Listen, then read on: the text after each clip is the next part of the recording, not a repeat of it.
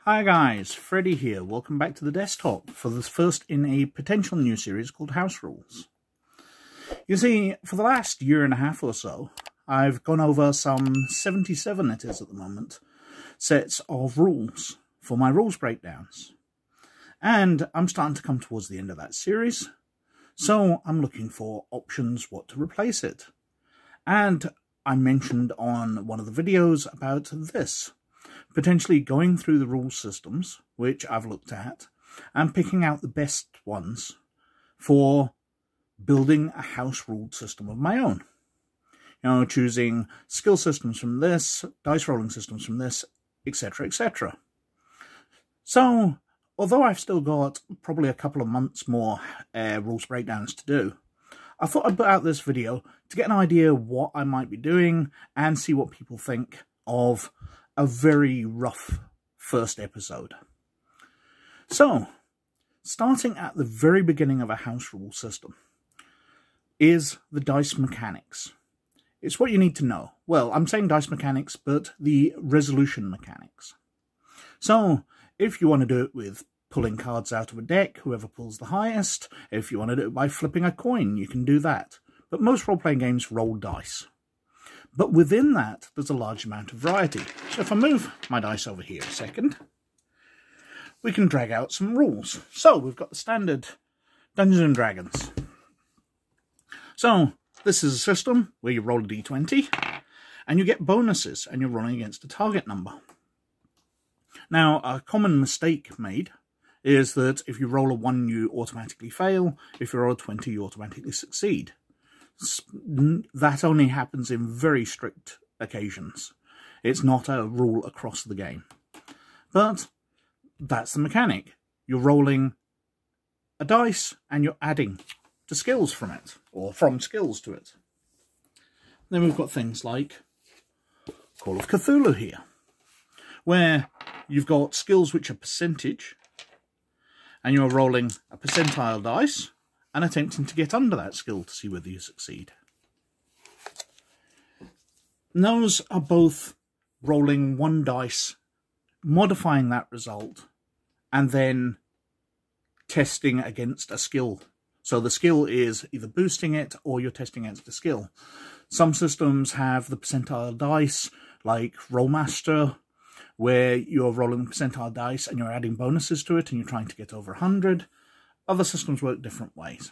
But that's the standard rule system for Dungeons & Dragons, Cthulhu, those kind of things, where you're rolling a dice and you're modifying that and comparing to a target number.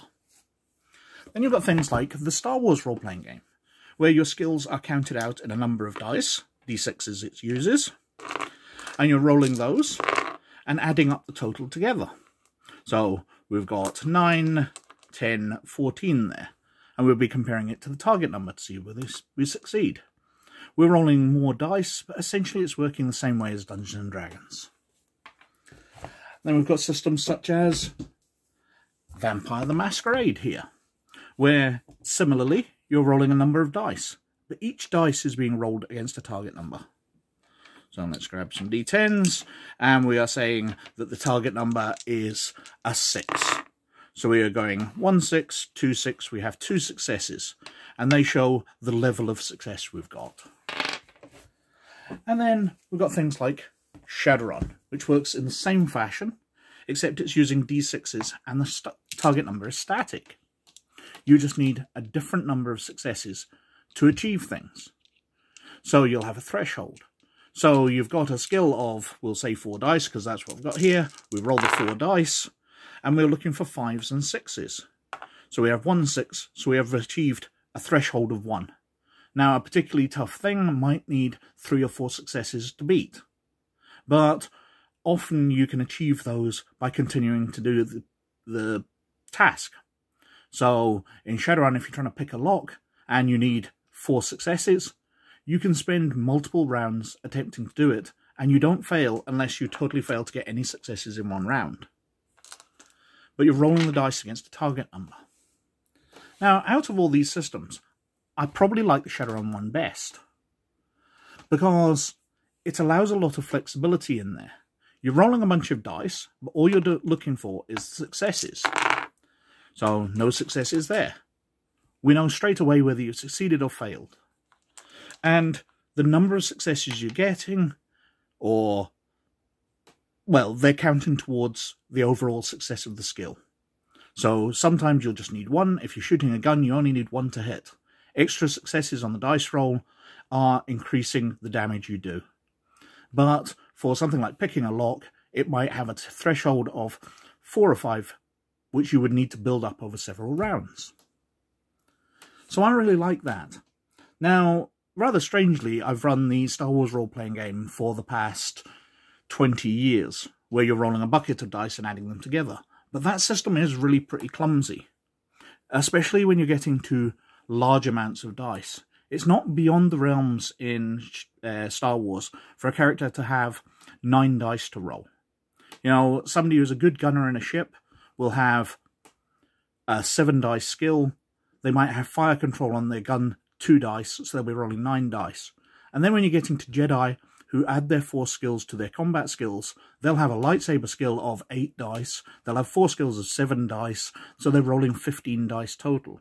And then you're adding all that together to get a target number. Now, then you're comparing that against an enemy if you're shooting at them, and they need to beat that number. It gets very unwieldy. So that's why I'm putting that system to the side. Also put the systems like Cthulhu and D&D aside, because they are too cut and miss. There's certain skill levels you get to. You know, in Call of Cthulhu, when you've got a skill of 98%, which is very unlikely, but you're 98% likely to succeed in something. You're very unlikely to fail. And failing at silly little things is key in role-playing games. And you don't want to have everything so difficult. So you've got one person with a skill at 98%, so you decide, well, because they're doing it in a hurry, I'm going to take 40% away. Well, everybody else only has the skill at like 50%, so 40% off that, they've only got a 10% chance of succeeding. Everybody else gets messed up because of that one person. But rolling the multiple dice seems to be far more flexible and forgiving. You can roll lots and lots of dice while still having a chance of failure, because you can still roll the dice and they all come up low and you just get no hits. Also, the Shadowrun system has your critical successes and critical failures. So if you're rolling Edge in the latest editions, or earlier editions allowed you to do it anyway, you would roll a 6 and you would roll an add. So you could get more successes randomly. And ones would take away. In 4th edition later, you need to get 50% of your dice pool as ones for it to be a critical failure. But that's the core mechanics. Most role-playing games obviously vary in it slightly.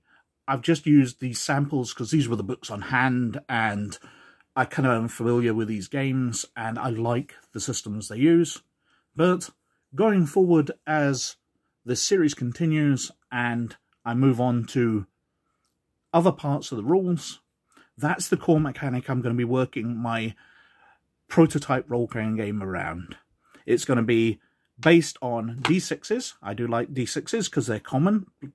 People usually have a lot of them, so it's very handy. It's going to be a set target number rather than rolling and adding them all together. And that's going to be the mechanic. And the number of successes will allow you to stage up or stage down your level of success. And certain tasks will require a certain threshold to succeed. Anyway, I think I've whittled on for quite long enough, so thank you very, very much for watching. Please let me know what you think of this style of video, whether you think as I get into other elements it will get more interesting, because obviously this was a very basic one, but please comment down below and let me know what you think. But as always, most of all, you look after yourselves, and I'll catch you later. Bye now.